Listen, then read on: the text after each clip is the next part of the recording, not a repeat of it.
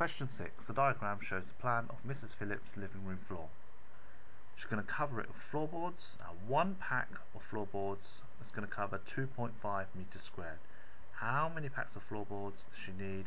We must show our working out. So first of all, we need to work out the total area of this living room, which is made from two rectangles.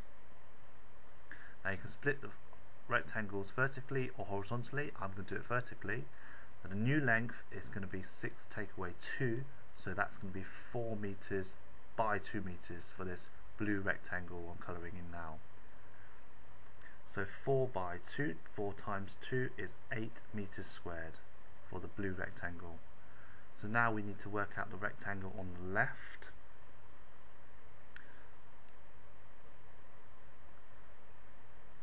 Which I'm going to colour in pink. And that's 5 by 2, so 5 times 2 is 10 meters squared.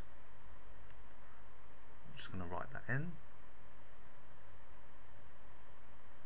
10 meters squared.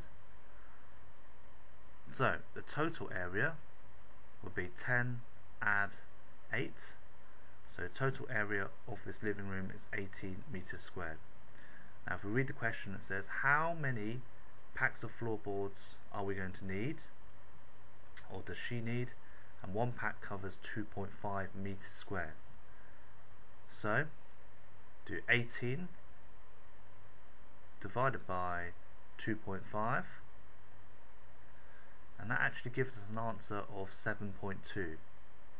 Therefore she needs more than 7 packs.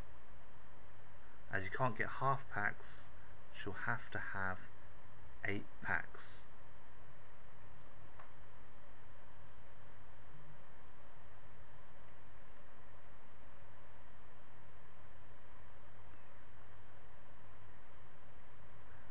Question 6 is a 4-mark question.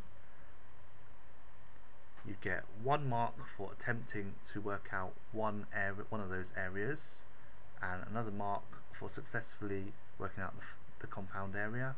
You get 1 mark for trying to find out how many packs she's going to need, and 1 mark for 8 packs.